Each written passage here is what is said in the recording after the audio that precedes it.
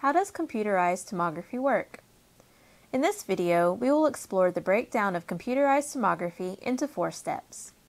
Computerized tomography, CT, or computerized axial tomography, CAT, is one of the many useful biomedical imaging tools such as ultrasound and MRI that is used today.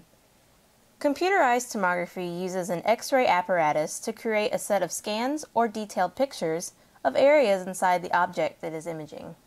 However, there is currently a disconnect between the practice and the math behind computerized tomography. You may be able to walk up to someone and ask them if they have ever heard of a CAT scanner or X-rays and get a positive response, but it is highly unlikely that they would be able to briefly explain the math behind it. How are we able to place an object into a machine and generate images that show below its surface? First, we shoot rays through the object from the source and measure the absorption using a detector. Then, we find the total absorption of each ray that passes through the object. Next, we use polar coordinates to assign the total absorption to each ray to the location of the ray relative to the center of the object, and graph them to compose a sinogram. Lastly, we reconstruct the image using filtered back projection to get a clear image of the object. The first part of computerized tomography is to assess the object. This is done through placing the object within X-ray equipment that will emit rays through the object. The first job of the rays emitted through the object is to detect and measure absorption. The object will absorb some of the radiation, and the rest will pass through the object and be measured by the detector. More rays emitted through the object at different angles means more information. More information yields a more detailed image.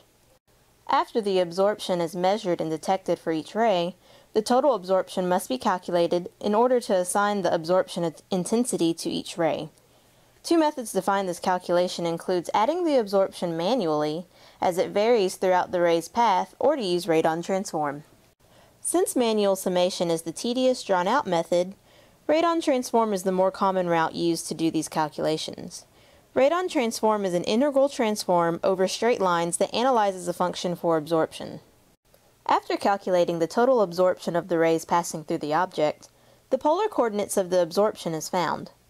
The first step in completing this process is converting the traditional x and y coordinate system into another system using rho and theta through a simple conversion factor, where rho will approximate the distance from the center of the object and theta will represent the angle made between the positive x-axis and the circumference of the object.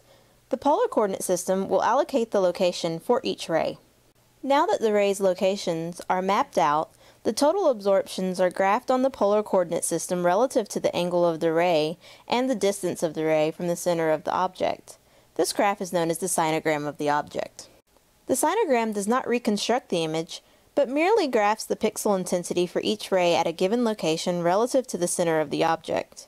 This means that the information has to be somehow related to the actual geometry of the object.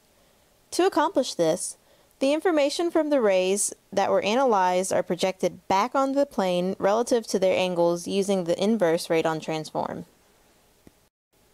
The following images are of a Clemson tiger paw that were run through a radon transform simulator in MATLAB.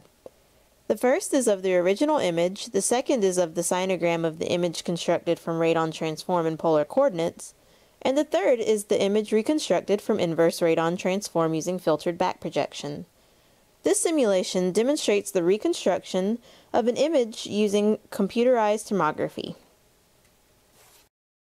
The following acknowledgments are for the National Science Foundation for not only funding the Creative Inquiry course Mathematical Applications of Biomedical Imaging, but for all of the courses pertaining to the modules of Calculus Concepts in Biomedicine that are working relentlessly to connect mathematics to the workforce and allowing this connection to be accessible by all through courses and computer applications.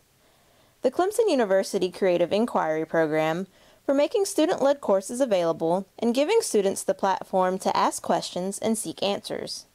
The Clemson University Mathematical Sciences Department and faculty for working to make this program possible through hard work as teachers and mentors to students. Thank you.